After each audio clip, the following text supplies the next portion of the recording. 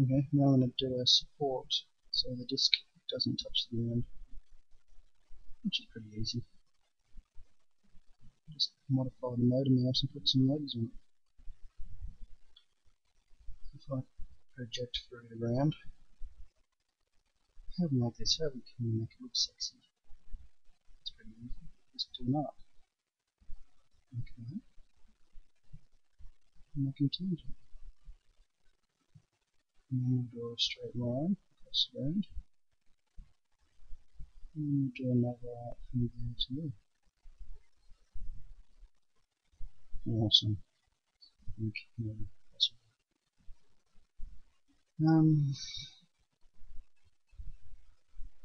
What I should do is make the center of this point vertical to the center of that one.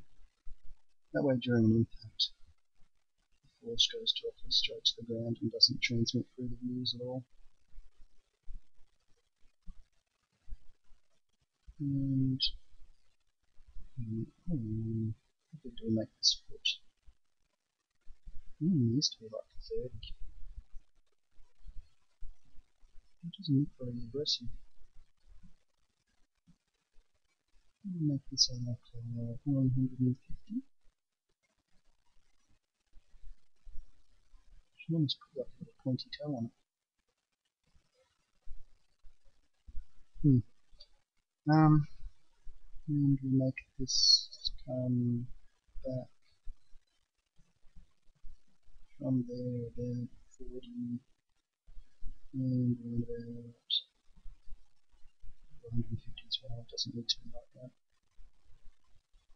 So that's what the leg looks like.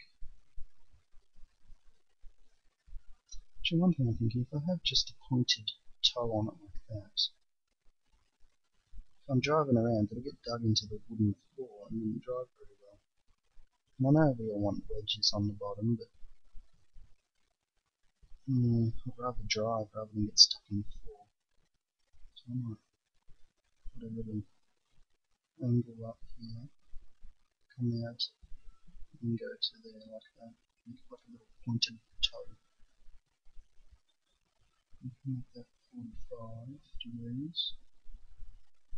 Make that about 6.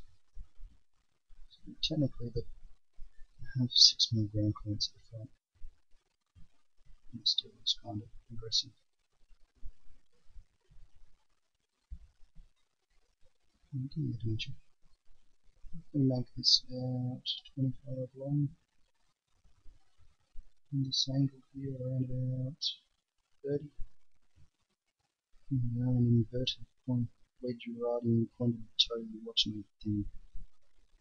Makes it look a bit more scary. And what I need is one up here on the other side. So I'll just redraw all this over here so that it works the same when inverted.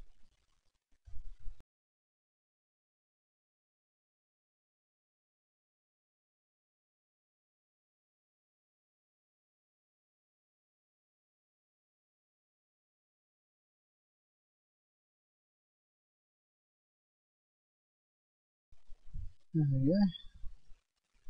There's my 2 support legs for the disc. One for normal, one for inverted. Let's see what that looks like on the robot. So we'll just open up this modem out code, update it, and add the legs to the extrusion. Looks kind of strange. Let's add some fillets on it just to make it a bit more sexy.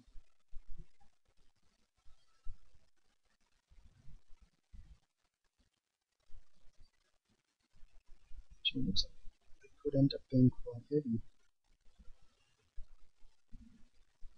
We'll worry about weight later.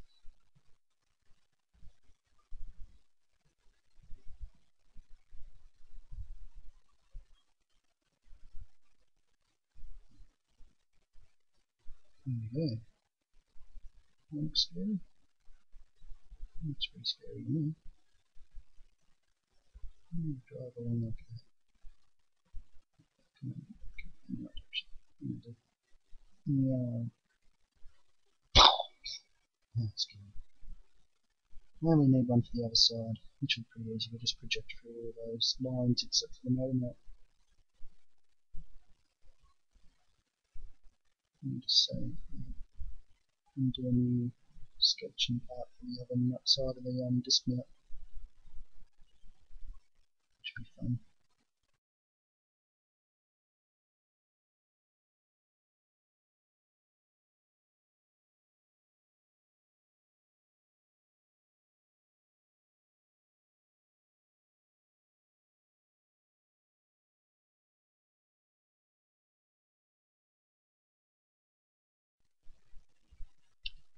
There we go. It almost looks like a thing, doesn't it? Yeah. There's not much left to do from the looks of it. Well, not much thinking. We'd have to reduce some weight out of this bastard. I have a feeling she's a bit heavy.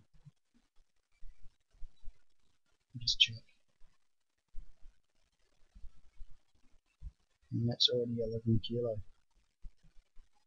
As you can see, there's quite a lot of holes we need to put in it too. We need to find somewhere to put the batteries as well. There's plenty of space around it to figure out where the stuff's going to go. And you don't need to think two-dimensionally, you can put the batteries under the robot if we want.